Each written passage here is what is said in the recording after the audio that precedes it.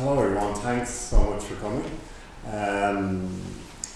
It's kind of a real privilege to be here with Alan because I've known him for a long time. I know he hates flattery, so I'm just going to continue with this. I've known him for a long time, but I knew him first. He reviewed my MFA show, so we kind of interacted with each other through words at first. So he reviewed my MFA show, and then I started reviewing him. I reviewed him lots of times. I haven't reviewed this show yet, but you don't have to. I know. But I always found his work really interesting in that I've always felt that he was kind of boxed in Ireland in the sense that there was kind of an internationalism about him. That his work is kind of quite expansive and it kind of changes. And it adapts into different forms, and it's very free in that way. And I think we talked about this before. He was educated in New York, especially art education. So I think that had an influence on you. So I've always felt like that you were bigger than the art scene. Okay, I'm saying this, not you. And you're kind of hard to contain. So there's a kind of intensity. This shape-shifting thing, I think, is in your work. And one of the first works I saw was in Mother's Tank Station, and it was Odo from Star Trek, who is a shapeshifter. So there was something really, like, even referencing Star Trek, I think that was interesting, because I was a fan of Star Trek as well, especially Deep Space Nine, and all this stuff was going on. And then there was a kind of intensity and an honesty, and I know you say sometimes, like, you're a really good writer, but sometimes your failing is that you're too honest, which is a weird thing, because I like that honesty and criticality. So, and you also have a way with words, and as manifested here in a kind of very strange way. But it's not the breadth of your use of words. Like when you review, if there's not too much editors at it, I think it can be really raw and witty and critical, most importantly. So that's an introduction, okay? So another thing is this, I think we should get out of the way this jolly process. Get out of the way? Well, kind of, because you've talked a lot about this in other interviews and even on RTE radio as well, you talked about Twice, yeah. So we don't want to go down that road again. So if you can sum it up in like 3 lines or 4 lines, what is this jolly process? Because we kind of have to talk about it because there's some photographs in the room that use that jolly photographic process. Jolly screen. I'm calling Jolly, okay? So Jolly. Okay, Jolly. It'd be L-E-Y if it wasn't, but yeah, it doesn't matter. It's a colour photography process. It's an additive process. There's 2 parts to the image. It's what you're seeing is the film that was in the camera. So it's a colour process that's made from light, not chemistry. So you've got a black and white sheet film and a coloured screen that's made of stripes that are red, green and blue. The paintings are giant versions of that. That's the connection. Like there is a lot of, like, you talk about in your mission statement or your artist statement, I won't say mission statement, your artist statement that you're interested in artworks that have a narrativity, that there's always this storytelling behind the work. Yeah. But I'm interested in someone coming in here without all that stuff, without all that referencing. Like, what do they see? Are they seduced by these things? Are they? I hope so. Are they fetishistic? Like, no. The way they're cropped off. There's something, you're interested in flowers. You're interested in like lots of things to do with the body, and there's something more beyond narrativity and referencing. There's something else. Well, they might be fetishisty sort of, but they're not super sexual, and I kind of worked against any kind of erotic-y kind of queer narrative thing happening in it, but referencing that all the time. So it's sort of like there's maybe a Robert Mapplethorpe reference, but I'm fully clothed and I'm not fetishizing some black model with a huge penis or something. It's all kind of, and there's one where there's a kind of a banana protector stuck in my pants, which looks like a big dick, but it's not. It's just, and it's blue, but it's you can, and the feather, you use and the feather as well, like downstairs, which was sort of, well, they were working off, we've been connected a while. That was a publication you did, where I just grabbed selected a bunch of images from a kind of retro porn Tumblr site called Michael Kant. With a K, so it's okay. But it was a kind of a weird fetish Tumblr. When Tumblr was all sex and all mostly porn, before it became, I don't know, nothing now. I don't know what it does, but it was at a certain point, it was a really good visual archive resource for creative people and artists and stuff, and you could just dump lots of stuff online, and then some artists / curator types kind of created and amassed these huge collections of images, which are really interesting. In between all the hardcore porn, which is sort of mostly what filled up all the databases or all the servers of Tumblr. That's all been eradicated, mostly, I think, when Yahoo took over, that they kind of purged it, but it just went out of fashion. Instagram arrived and sort of killed it anyway. Anyway, that was sort of a selection. I was really intrigued. There's a lot of these collections were kind of Tumblr pages had these archive photographs or vintage photographs that were from God knows where, or they're, especially in America, there's a bigger circulation of like flea market images and stuff. So there's photo albums and people's weird collections of things that sort of end up online. You don't get that as much here. That was like a big part of upstate New York and stuff, because it's Kodak land, and there was always tons of photography stuff in flea markets. It was really interesting it was just kind of everywhere. And they also had this big thing about being the imaging capital of the world, even though it's really ugly. It's a horrible place to live, and it's just like, but they have this lots of technology in the Kodak and stuff. Anyway. So you mentioned Robert Mapplethorpe, and I don't want to bring you down the sex road too much, but like you talk about Robert Mapplethorpe and Felix Gonzalez-Torres, and there's somewhere you're in the middle of those two, in a sense that there's a kind of tenderness or something, or you're kind of covering up a little bit, whereas Mapplethorpe is not covering up. Yeah. And then Felix Gonzalez-Torres is kind of abstracted completely. He's abstracting it. So, like, do you feel that you're kind of in that space? Because there is a sexualized thing in your work, in a sense that, you had a show in Una Young called Handjob. Yeah. And when I wrote about that, I talked about using that word as a title. That was quite explicit to write, and then I started to look at the art scene as being quite conservative with that. Yeah. No one else, usually it's a kind of oxymoron title, or it's something quite poetic. Or lyrical sentence. Yeah, lyrical sentence. So there was something very explicit kind of about that, but it could be, I know you were talking about your hand and you had injured yourself, and it was called Handjob. It wasn't rude. He was playing with that. Yeah. There's a painting there. Is it there? Innuendo? Oh, it's downstairs. Yeah. So you do play with innuendo, I think, a little bit, and there's something there in that. So, like, when we come to an exhibition of yours, is there, like, what's going on? What is the tone or the mood, or, is that too abstract? There are no. I think there's a lot of different reference points that I like to shove in, and I really liked. Like the Handjob thing was that particular project. It was a curated show of 13 odd artists who all had bits of hands in the work they were making, and I kind of had come across these people, and also I kind of was, not kind of, what I was doing with that particular project was trying to just recover a practice after having a hand injury and not being able to do anything for ages. I started posting hand photographs on Facebook, and then people started sending me hand photographs, and it was a bit of a laugh, and I was communicating only through hands. And for about 6 months I wasn't writing any amazing statements on Facebook or whatever. This was like in 2011 when Facebook was still used by people, and for like saying interesting things. So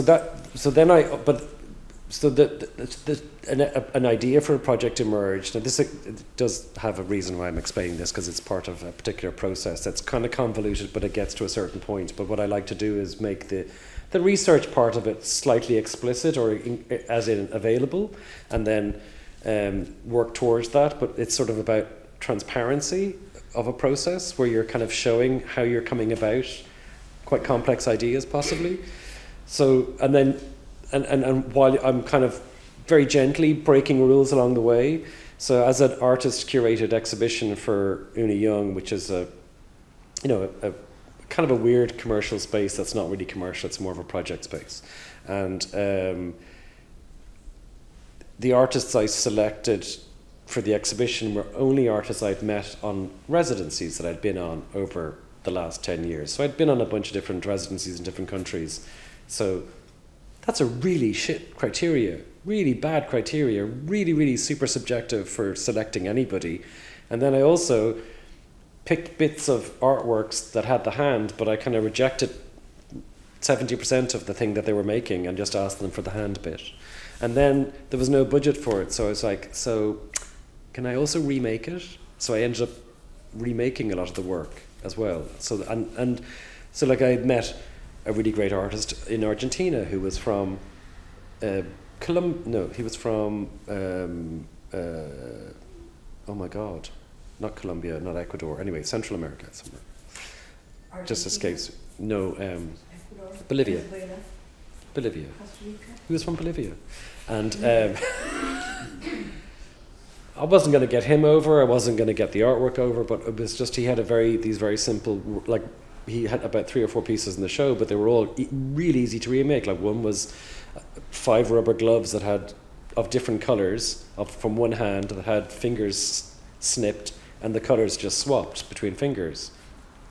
You just go to pound shop and buy different coloured gloves, and really simple. And it wasn't, and he's sort of performance related artist, and he had like a ring inside an ice cube.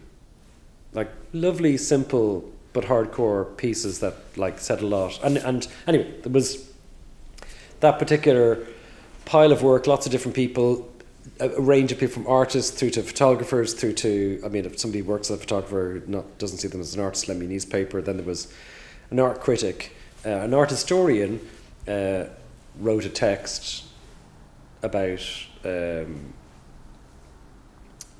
Arthur Conan Doyle. It's going to get very convoluted, but anyway, from that text I ended up making a film that used all the reference points from the exhibition and created this very, very, very complex yet structured system. I had collected photographs of hands, like I said, through this social media exchange, that they became the structure for the film, that then every shot was a recreation of these hand photographs. The photographs were chosen because they had text. That became the dialogue. Then the narrative was based on a Sherlock Holmes story that kind of had a hands and ears connection, and it was all kind of weirdly connected in a very convoluted way. But if you'd gone through the journey with me, like now, without going to sleep or getting very confused, it all made sense. And it was all fairly explicit as to how that complicated process towards making this weirdly structured film that was essentially a kind of a murder romance thing. It was a melodrama. Very legible in the end. It was like love, jealousy, and murder. So what was good about doing a Young show? And I want to talk about text art. Yeah, we have to, don't we? That's what. What I like about doing a Young show is that your authorship as an artist kind of disappeared into all the other artists. Because when you went to the show, it was kind of like, who owns this? Like, and you curated other people's work, but you curated in the way you see things and you connected things. So. And because it was artist curated, they were kind of like, yeah, whatever, it's cool. This isn't like a big show and we have to show stuff and sell stuff. We're just interested in the mad turnaround and topsy-turvy thing that you're going to be that's interesting, doing. Isn't it? Because it was artists involved, it wasn't curators involved, where things would have changed. Yeah, there was and they were friends, and so it wasn't this sort of big professional exercise in making an important exhibition about stuff. It was having a bit of fun. And it was, and the work you do has fun in it. It is fun. It is humorous. It is, even though it has all this referencing and citing of stuff. Yeah, it's not poker. It's I do believe in having a sense of humor. Yeah, I think it's important. Lots of art doesn't, and it depends on which camp you're in. There's some artists kind of go, anything with humor is just not art. You have to be serious. You cannot crack a smile, can't crack a joke. You can't have these cross references that kind of make fun or ridicule or are ironic or something. Not that I'm trying to be ironic anymore, but I'm going to pick you on that, the irony thing, and then we go into the text. You're from, it's like, I was reading this interview recently, and it's an artist that we really respect, Larry Johnson. And you'll see, is Larry appearing here? Yeah. Is it Larry? So, Larry Johnson is a strange character in that he's kind of, as you say, very intense. He's a post-structuralist. He uses breaking down language. He's quite ironic. And there's an interview with him with David Rimanelli, and he talks about how he refers to himself as a postmodern, an editor. A young postmodern. So he talks about his training as a young postmodern. I think it's the loveliest. I've never heard anyone say that. I think it's great. But it's kind of, you come from a generation, I'm not saying that you're old, but you're from a generation that... Same age as her. Irony is important. To me, it's really important. Irony. I come out of that generation, the 90s, looking at 90s American TV. Irony, Tarantino, all that kind of stuff is ironical. Yeah. And it's kind of reflecting on itself being ridiculous. And there's all this stuff going on, and everything ends up bad in the end, in a certain way. It's determined to, end up. It was the end of history. Life is shit. Yeah, life is shit. It was the end of history, and that never happened. Yeah. So that's the tragedy of postmodernism, is that it was supposed to be like when I was in college, that was like the epistemic final moment in human development was postmodernism. And that's the kind of, that particular point in education that was at. It was like the pinnacle of civilization was now, and this was it. It couldn't get any better or worse, and it just rolled on, and everybody rolled over postmodernism. So I did my thesis. My first kind of foray into photography was a photography thesis from my undergrad, and it was about taking 4 different postmodern theories and rephotograph or around the theme of the 7 deadly sins, that thing that all art students do as well, and lots of artists subsequently as well. Lots of people do it through their careers, it seems, because it's like a classic narrative, grand narrative, and so it was good to. So I kind of always kind of called myself happily postmodern until I realised that the art world sees it as a blip that happened for about a year or two. And then we kind of rolled on and did something else. Even though the theory and the ideas behind it kind of still inform an awful lot of what goes on. But the art world has just a faster way of circulating, consuming, and moving on with lots of complex ideas. And then they come back again in some other form, because you've got if my art world started with Craig Owens and people like that, and illustrated through Barbara Kruger and Jenny Holster, and that pictures generation especially, that's where I kind of learned about art. And then first, without understanding it, did a really quite ignorant and clueless photography thesis, not really, because it wasn't art school, I wasn't being lectured in it, I was kind of learning it on the side, and through stuff. Other people were in my class group were making videos and radio programs and stuff, and there was a few of us doing photography, but not many. But also then there was in DCU at the time, it was communication studies. There was also a very strong culture studies drive within the course, which had come from London, and which had come from all that early, late 80s kind of Stuart Hall stuff that had happened.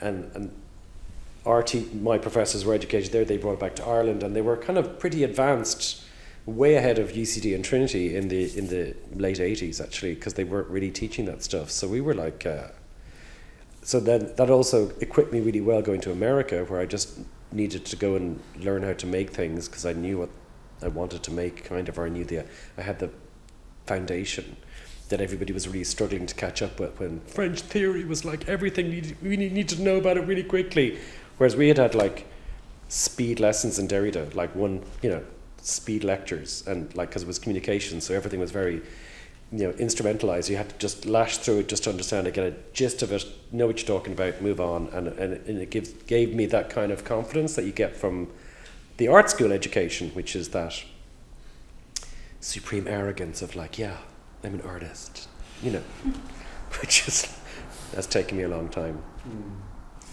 to get over. So I still don't feel, I know I do feel okay about it now, but But do you feel the current moment washing over you in a certain way? That because there's these other terms that are kind of thrown around that don't really catch or stick. Yeah. Like metamodernism and these kind of terms. Yeah, it's funny, isn't it? Yeah. It's about like sincerity, about being aware of irony, but also being sincere. So you have films like, or you have TV programs like Modern Family, where it's ironic, irony is playing out, but at the end of it, they reflect on that and they make up, and it's kind of, is it ironic?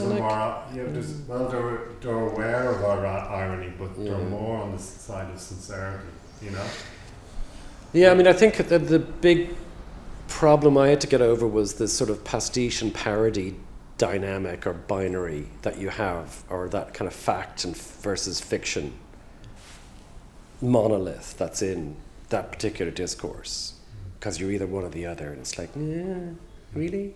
Yeah. You can, and it's sort of about referencing stuff. That's what I found eventually more comfortable about, rather than being the pure appropriation of just totally copying stuff. I completely misunderstood that, and I recreated things. So thinking that was appropriation, because I went, no, you can't just copy something directly. That's surely not a creative act. You have to actually remake it completely, and that's appropriation.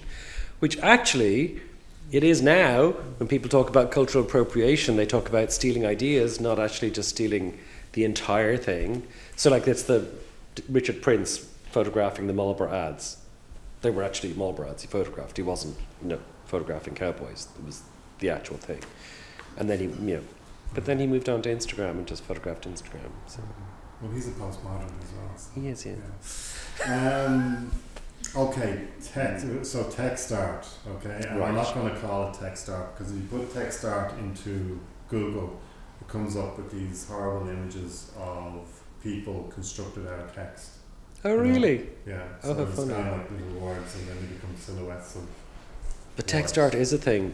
We're making it a thing again, we're aren't saying we? that it's text as art. Right, okay. So myself and Alan are editors alongside Laura Fitzgerald of this book here, which Alan thinks looks really rough. In here. That's great. It's screen printed, text related. In that Publication. issue, Alan is a contributor, so there's 6 contributors in it. So out of that, some ideas of text started to emerge, and as you've seen or listened, Alan there's something, you have a show and then something connects, and then you expand that idea from the show, and it kind of... I tend to bounce between exhibitions. One element of that here will become the next exhibition, or there's an idea that is underutilized, or side sort of idea that then just gets expanded for the next thing. So there's a quite a funny sequence through a lot of what I do. Not always, but like there's been a few standalone things too. But these paintings come directly from this publication, which was like, I've always used text in some way and always been interested in writing, and so the first proper bunch of work I did in my MFA actually were photographs with text underneath them about this trip to the southwest of America, and they weren't labels, they were kind of parallel kind of commentaries on the history of the area, about its nuclear history and its cowboy history, and how these things conflated. And that's like, you know, Jesus, we always make the same work for our entire careers. We never stop making the same painting, the same piece of work. So it's like you've got 3 ideas and you keep repeating them. Maybe, but not really. Not with you, I don't think, because as you said earlier, you kind of do lots of things. Yeah, I do kind of, yeah, I do. But I find that they're all really tightly connected, and it's really boring and tedious, actually. But with this project, for these paintings, it started, the first draft of it was through the Tone magazine. And it was, like you asked me and Laura to help you on this publication, and we all then got obsessed by just making big long lists of lots of people who make text art, and then my contribution was sort of a commentary on text art and artists who have done that, and then these paintings are kind of edited from those particular comments, and some of the characters and stuff and the ideas are expanded a little bit more and differently. But with the publication, we were looking at people there's very few artists whose prime work is only text, but there's loads and loads of artists who make really amazing bodies of work with text in between other things as well. And I think that's been my interest, is finding those kind of artists. So being a kind of a teeny budget publication, we didn't have money to kind of approach big famous people, so we got a few. Yeah, we got like Jack Pearson and stuff, and Laurie Provost, and they've all been super fantastic and amazing to work with, and generous with their artwork. But yeah, just to give you a background on text in Ireland, text art in Ireland, it's kind of a strange phenomenon, because as someone who goes to graduate shows and kind of reviews them and stuff, you see it in graduate work or in exhibitions at the end of NCAD, the exhibition you have, or in Dublin area. You see artists like writing on walls. They're very young though, and they're doing text work, but you don't really see it as that. They're kind of diary kind of entries or something like that. And it's weird that it doesn't graduate into the art scene proper, because I feel that in a way text is not, you say it in your press release, there's something about the commodity.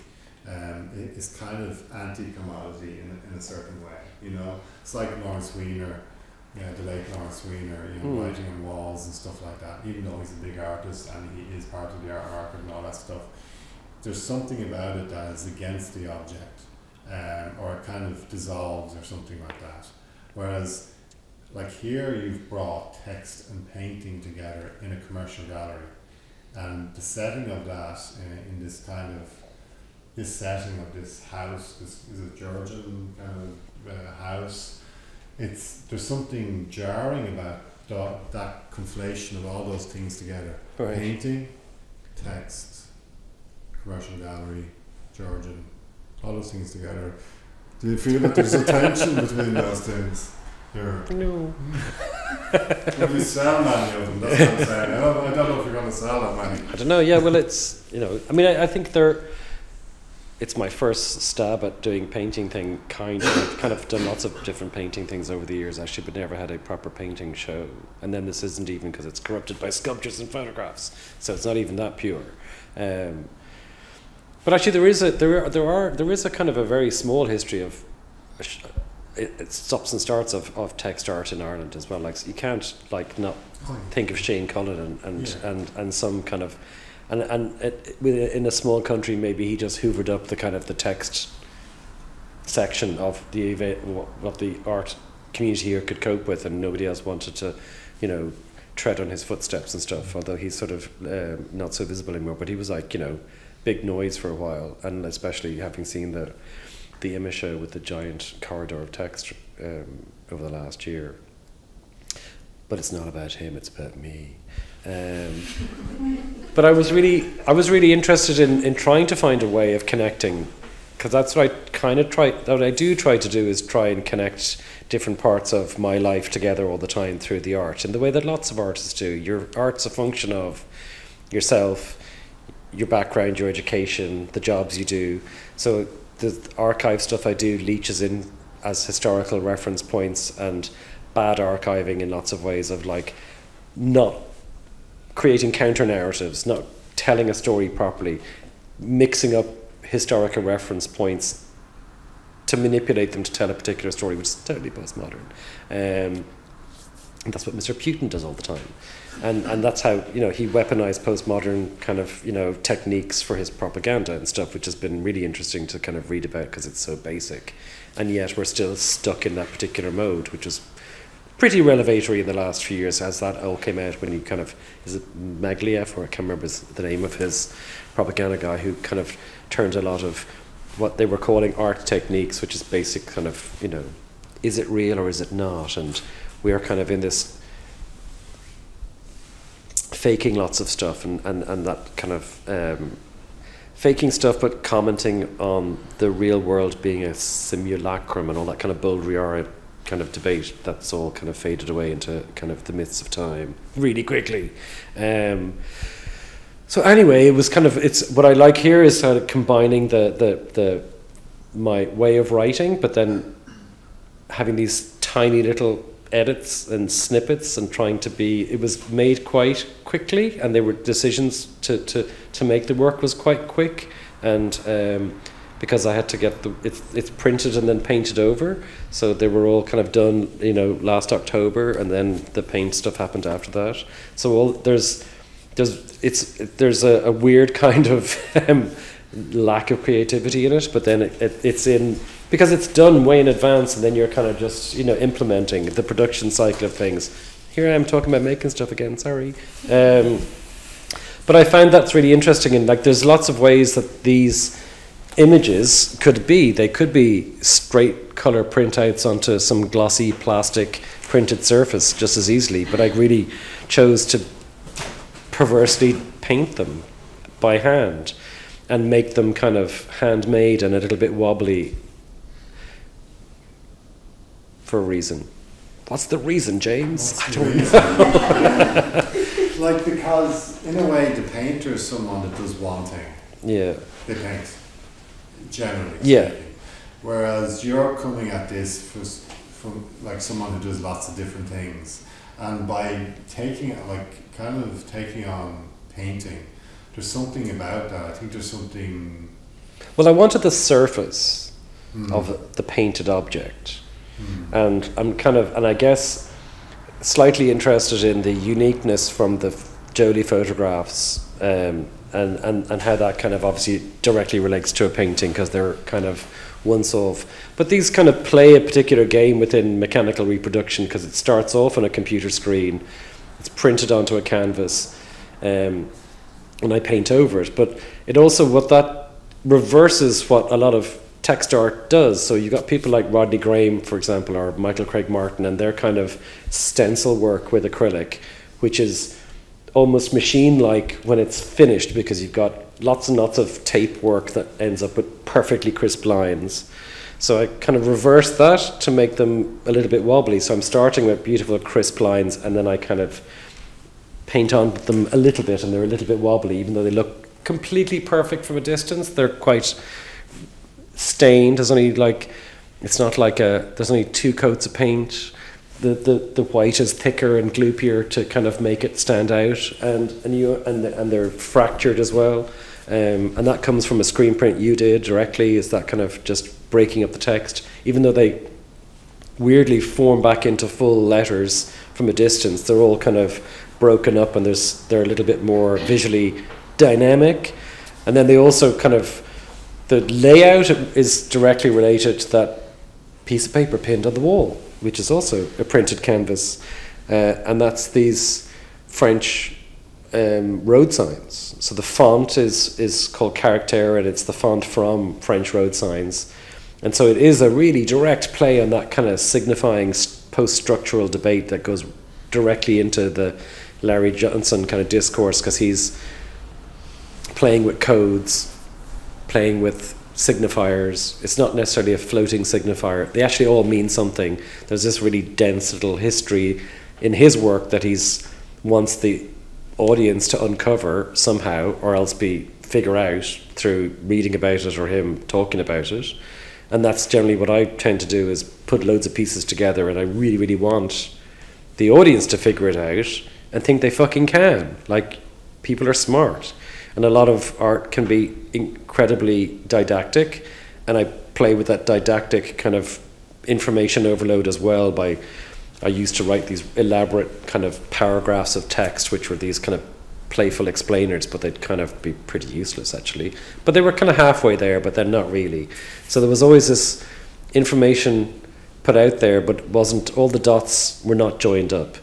And that's also comes from the González Torres kind of way of working. The work is never complete until the audience picks up the piece of paper from the ground and takes it home, or picks up the candy from the spill and eats it, and then the work is finished. So you have to, it's not necessarily interactive, but it's completed, and that's was part of something that I was really super obsessed with, that whole provisionality as a phrase as well, in sort of in the States, coming out of the Gillick Tirvanagh years of that relational aesthetics thing, watching it from very far away in the States, happening in Europe, and going like, this is a really interesting way of thinking about art, because it was all about talking about art, and that was the art, but it was like, wasn't conceptual wank, it was actually talking about stuff and having friends come together to make food and talk and think about stuff, and sometimes record it, and sometimes stage it, and sometimes make it up, and sometimes just let it happen.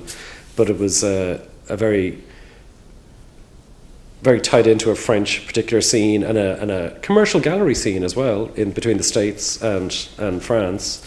And then that all got misunderstood and became community art, and it was all kind of weird, and it's all kind of strange because it involved people. Suddenly it became community art, whereas it was a very discrete discourse that was super interesting as a way of making complicated things but having fun with them and making them people focused. I'm rereading that relational aesthetics now, and it's so, it hasn't, it's really now, but it's better than now. It should have been continued really in a way. But there's great stuff in that anyway. Just this, you like Christopher Williams as well. I do. Yeah, so he has a lot of things. He's very like R. Johnson in that he's a lot of layering, a lot of coding, a lot of These text. are conceptual photographers from California, in case you, Mary, I'm just going to say, who doesn't know these guys. But there's a lot of stuff behind him, and he has a catalogue called The Production Line of Happiness. Oh, right. And you call, and that just has text on the cover, even though he's a photographer. And I bought one I spent 70 Jesus euro on it, and I don't even open it now. It's like it's there, and it's like too scared to open it. Yeah, so I shouldn't have. I was during COVID. I bought it, and it was like one of those days. And you call this happiness engineering. So that, I thought of him. I also thought of Alfredo Jar. He has studies in happiness where he did all those things in Chile. Chile's fine. And he started to ask people in the street in the 70s, were you happy? Yeah. And well, they weren't happy, but it's really funny because I really, really hated Alfredo Jar in college, and don't like his work. I find him very, very manipulative, and his ways of analysing photography quite reductive. He's got great text work stuff. Yeah, he did a great project in Finland with these billboards about migrants that were on islands that you could only see through a sequence of ferries. So obscure. It's great. It's like so hard to see the work, but it was part of a year of culture thing, but it was great, yeah. But generally I kind of knew somebody who worked for him, and she had a horrible experience, and that made me hate him even more. But it was one of those artists, like, I really didn't like González Torres first until I really saw the work, and then it kind of just completely blew me away, but I thought it was really cynical. But anyway, the Christopher Williams thing, he was also part of my American education, because one of my, why am I talking about school so much? Professors had the Angola book that was in Venice a few years ago. That was the first room in the arsenale of these Blaschka flower models that are from Yale. Which are similar to the slugs in the National History Museum. You know the slugs? They're made by the Blaschka brothers, who are these Hungarian, I think, who made these glass botanicals, which are extraordinary, and they're only in these weird museum collections. And Ireland has some, but anyway, there's a big collection of flowers in Yale, and Chris Williams had this series of black and white photographs, silver gelatin prints, that are all connecting the flowers with human rights violations in countries around the world. So there's this sort of list of countries connected to the flowers. It's a really just a joining of two conflicting pieces of information that becomes a really wonderfully rich, amazingly fascinating work. And so that sort of started my love affair with Christopher Williams. But he does incredibly opaque. And there's also Stephen Prina from that California kind of scene as well, who kind of mixes painting with photography, with text, and a few others from that particular time. And they work, and like Stephen Prina works with orchestras and music as well, and it's all very dense, and he's really big in Europe, as is Christopher Williams and stuff. But Christopher Williams has this like really ridiculously insane analytical way of working with photography and looking at commercial photography and analysing a scene and picking apart the image in a really detailed way, and then has these titles that are 10 paragraphs long describing everything, and that's one aspect of it. But I'm going to bring you back. Okay, so yeah, I'm going to just use this quote. Okay, we're coming up in an hour, so oh no, right. I'm going to use this quote by Larry Johnson to just explain text art. You know, I sent it to you. Oh yeah, yeah. So Larry Johnson was interviewed by David Rimanelli, who is a really great writer. One of my favorites. He wrote for the New Yorker, and now he's a kind of editor in art forum, and he's just great.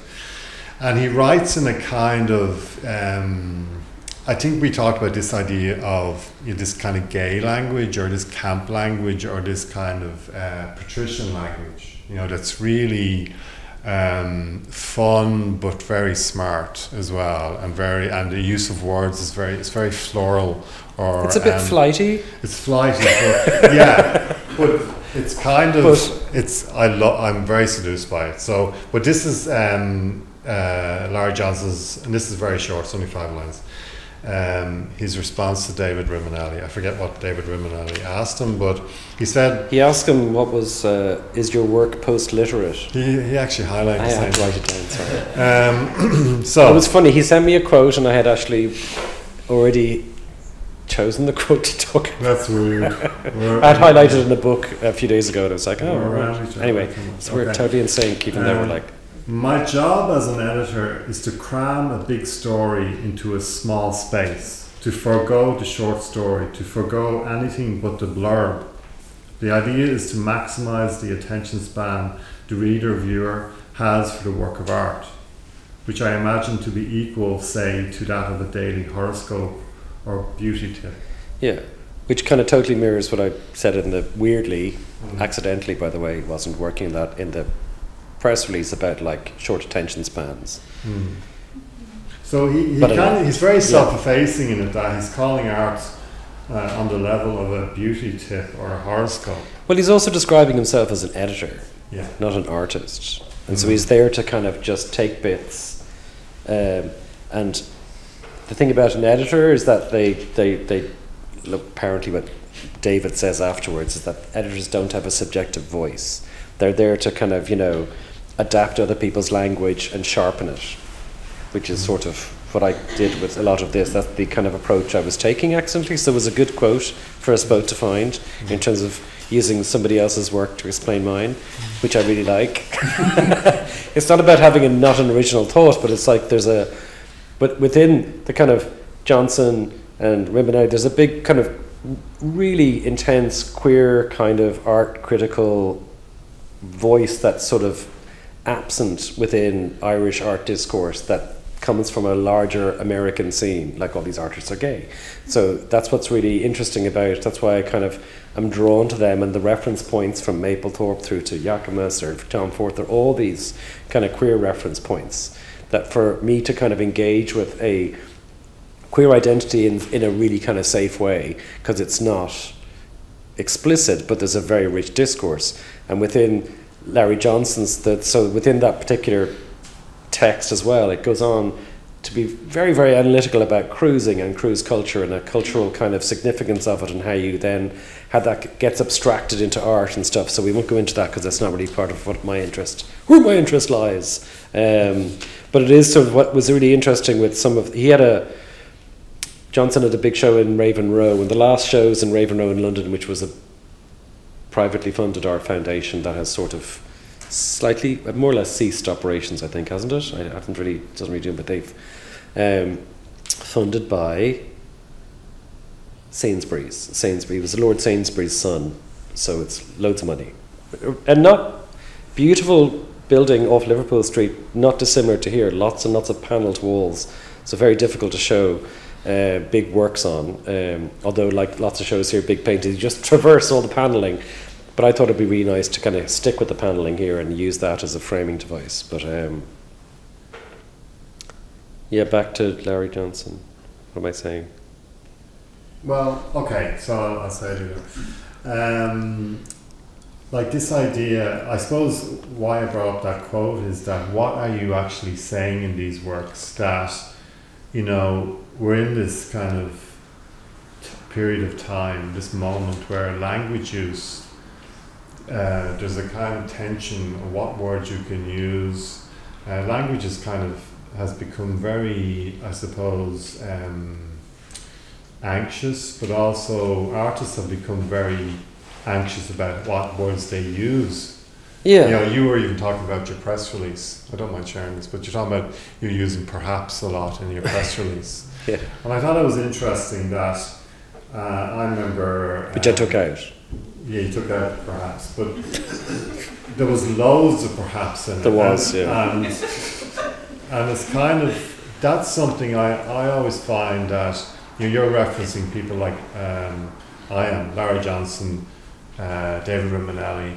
I feel that world, or that postmodern, those young postmoderns, whatever they are, there's a kind of, they're unapologetic. You're talking about the queer art scene. There's an unapologetic way in which they maneuver in the art world. Yeah. And I always feel the art scene has become very apologetic for, or artists have become very apologetic for what they are. So they have to go use words like perhaps.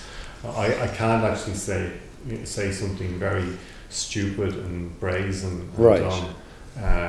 That there's something about that. And do you feel that that's creeping up? Or? Well, you see, so I don't think it's sort of part insecurity. It's not like I'm a, what's that silly phrase? I can't remember anyway.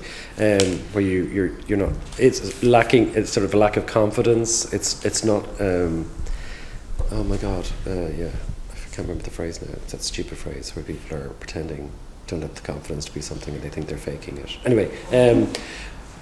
Fake hunger or something. What is it? Yeah, but and it's not being a bystander either. That other horrible new phrase. That's Imposter syndrome. Imposter syndrome. That's it.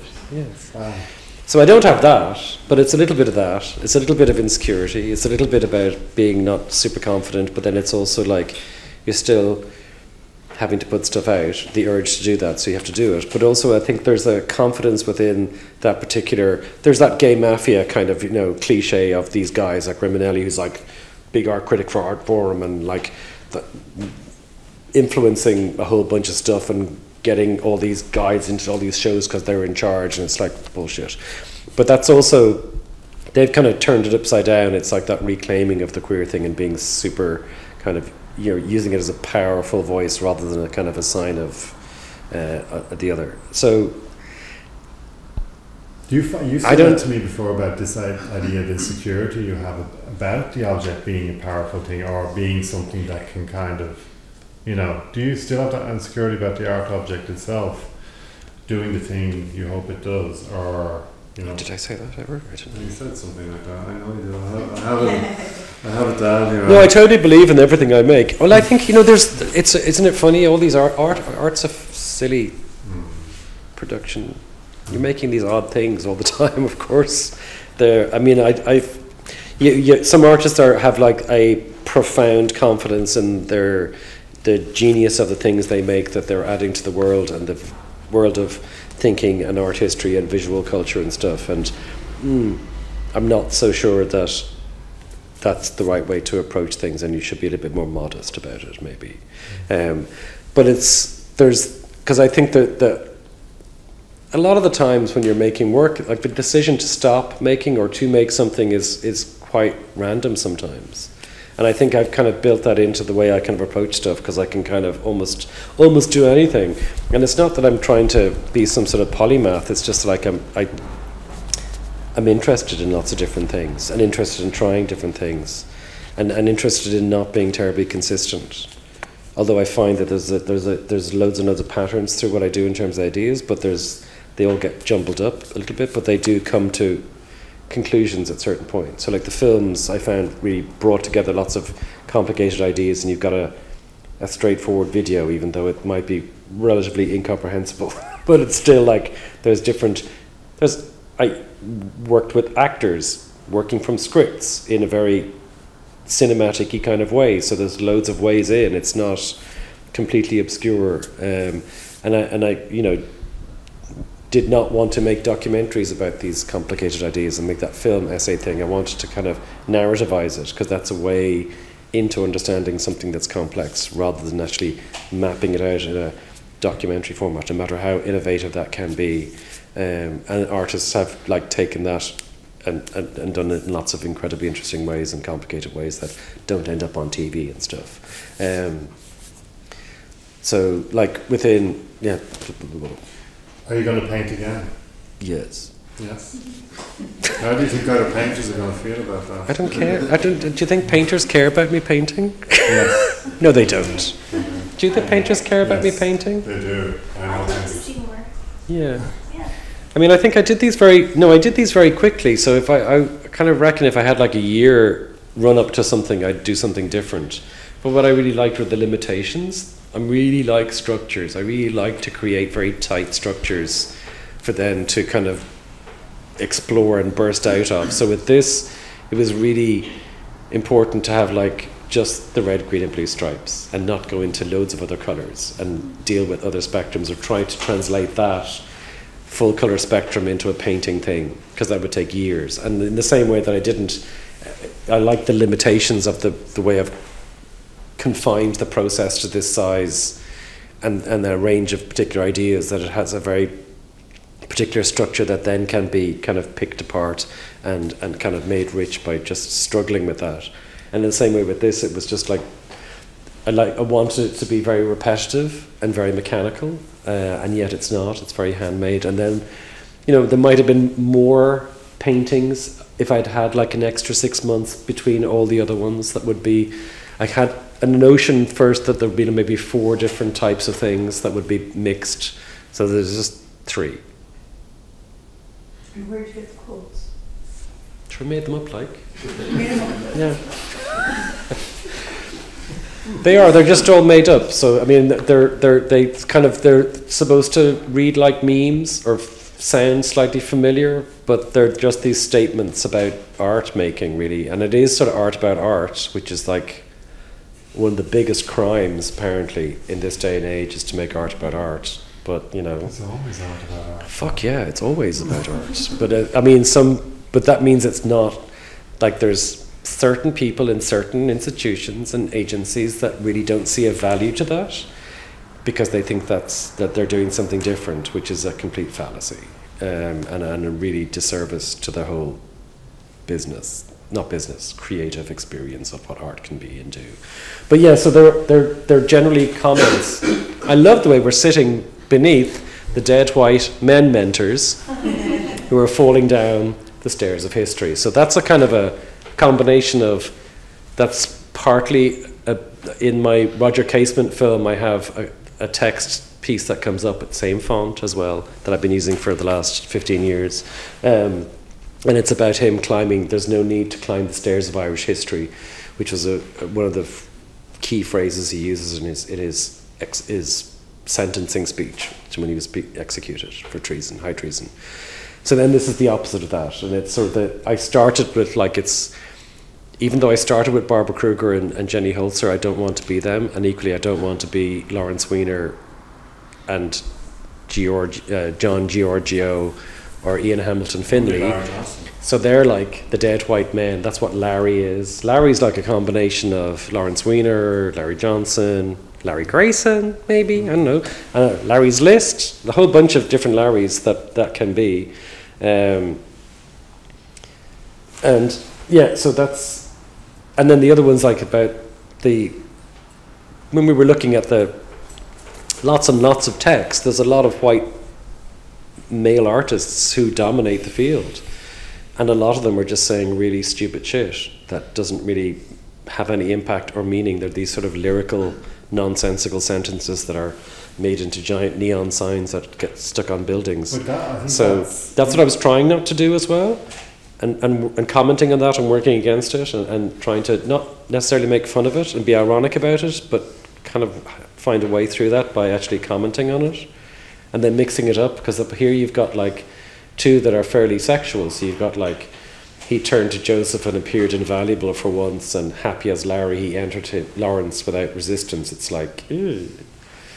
There's something going on there. There's a story that's totally not being elaborated on, and yet it's sort of between Ronan's favourite of how much he prepared to suffer in banal ways, which is, because it is all related to these kind of, that meme language, the Jerry Gagosian whatever zone of new post art criticism, which is just ridiculing everything, but being embedded and implicated in it constantly.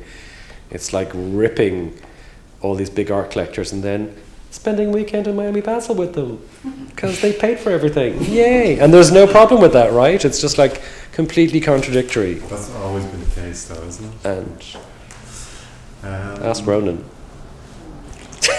He's written a book about it. He has.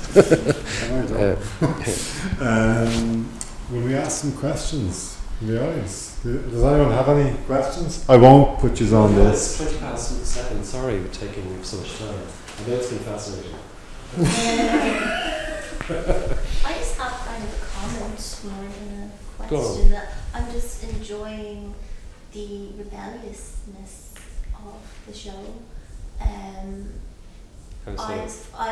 I think that it's architecturally the contrast between like a room like this and then these works that are a little bit like anti-nice house or something, and I like that you've forced the viewer into like a kind of a difficult space where we actually do have to stand back from work to see it. Yeah. And even for me, like, I have astigmatism in my eyes, so when I have my glasses off, I'm seeing them as green. When I have them on, I'm seeing them more as red. And I'm like, wow, this is pretty trippy. And I do really like, because you were kind of saying that I think you were saying that there isn't a translation, but there is. Like, I know that you weren't trying to translate one work into another work. Like this into this? Yeah, but they're connected. The connection I do find it really enjoyable, and I find that I think about the photographs, like the individuality of them, you know, the kind of anti-photography vibe as well, and the anti-painting vibe as well. There is a kind of, the only word that's really coming is like rebellion that I'm kind of enjoying. I mean, it's funny, isn't it? Because it's like, it's such a rebel on Molesworth Street. Yeah. I'm showing who's boss with my stripes. But that's what's funny, isn't it? Like, it's like the rebellion is always, like, there's a lot of art and activism stuff which actually has the same net result as what is maybe happening here, because it stays within a very small group of people and has very little influence into a larger cultural sphere directly. It's indirect, of course. Art is the centre of the universe, of course, for everything. Everything stems from art, but and it does kind of a lot of the times. But with the stripes, and I mean, I did an in-between publication with a German artist an earlier zine publication with James as well called Stripes, etc., which was with Philip Guffler, who was an German artist who I met in a show in Germany, and he had been making a work around French and English minimalist stripy kind of work. Anyway, it was convoluted as well, but I liked the convolution. We kind of met in these kind of narrative worlds of painting and minimalism and stuff, and that was a chance as well to sort of look broadly across the history of stripe painting, because it's quite vast, and have a bit of fun with it. And like the back cover of it was the certificate of authentication that Daniel Moran wrote for his stripe paintings, because he started off just taking striped awning from a canopy and framing it, like stretching it on a canvas and saying, that's a painting, that's a stripe painting, that's legitimate. But and then he's put stripes on everything, so he's like the stripe guy from France. But it was just funny how he had to enter into the marketplace. You had to have that. I mean, we don't really have certificates of authentication much anymore. It's rare, right, Ronan? I'm just looking at you for like, do you ever issue them for things that are ambiguous? Everything's so well documented now. It's not. Yeah, but it was also things that maybe weren't necessarily art, and they needed to be told they were art by having a cert. Certifies that this is actually an art object. But even within that, the language is really funny. It's kind of like ridiculously bureaucratic, so totally French, like loads and loads and loads of rules as to why this is what it says it is, and how you have to keep it and just respect it and love it and pay for it. So, like when I think, like for me, this is really important, this show, because it's text as art in a gallery in Ireland, and like if art is about art, then hopefully some people have seen it and they go, oh, I can do that, or I can apply text onto a thing. It gives them permission. I think that's how artists work. They need permission of what is gone to do something new. So now there's going to be a glut of text art. Yeah, even for a moment. It should be only for Well, I think with our publication as well, we've been, we're on issue 3 now, later in the year, and we're also doing an exciting publication. Number 4 is in the works too, which is great. And it's completely primary text. I mean, teeny tiny bit of imagery, but really it's all words, and it's been fantastic to just be so limited, and yet the work is so diverse and it's so broad in terms of what's possible in that. And it's very hard to get artists to give you a text and not have an image attached in some form. Yeah. That either the text, it's like a meme, it's like the text is on the image, and we've had conversations with artists, no, there's no text. And we come up with the text, and it's not that we think they're absolutely seductive, but I think it's saying it's making a statement that text can survive by itself in some form. Well, yeah, I mean, but there's been a few graphic. There has some, I mean, allowances. Yeah. Anyway, that's another day's work. Any more questions? Could you say something about the painting on the left there, which is, I don't see text in it. There isn't, no? That's my favourite one. Oh, is it? Yeah. Well, I like that. Amongst the visuals. Oh, right. Yeah, I mean, that was, again, just trying to do something a little bit different. They're kind of related to the same size and ratio as the photographs, right? So that was the connection. And then with a lot of the photographs, I had reference photographs that I would either combine to make these images. And so I was just using a direct source. So that's like a Tom Ford ad for tights.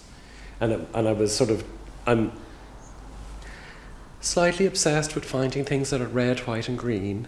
So I came across this image, and it's red, white and green tights, and that they're printed and then painted over and stuff. So that's the same with the one downstairs is a J.W. Anderson ad, which of Chloe Sevigny holding a handbag, which has got different colours, but there was just all that tubular stuff and arms that I kind of just thought was a really good match with these. They kind of just came across my feeds in the last 6 months and just kept them. So I just thought it's sort of like a source, but then it becomes a primary thing, and it's also there's a lovely visual complexity with that, because I don't think it's sort of hard to read as to what it is, because it's sort of a photograph and it's sort of a painting, and then it's embedded in the stripe things and it's all a bit wrong, and it kind of then, if you think about it, it's kind of then reveals that it actually is a painted photograph, which is what the whole invite is all about, saying like these are all just photographs.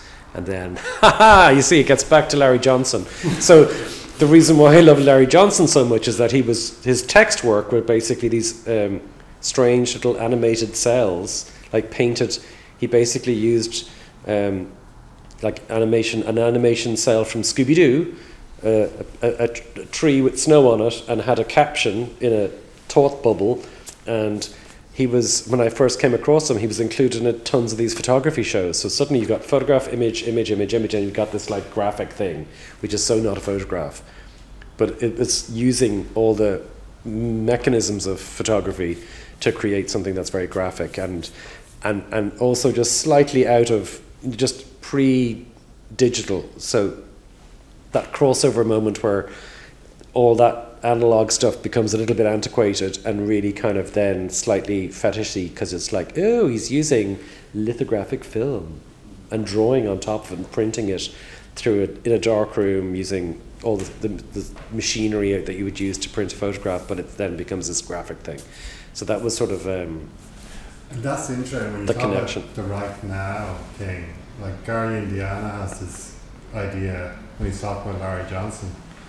That's about how the right now is really ephemeral, and artists work in the right now. Yeah. And it's kind of it's a brave act to just make a gesture in the right now, because you don't have time to reflect. You know, it goes by so quickly, so it's an ephemeral moment. Yeah.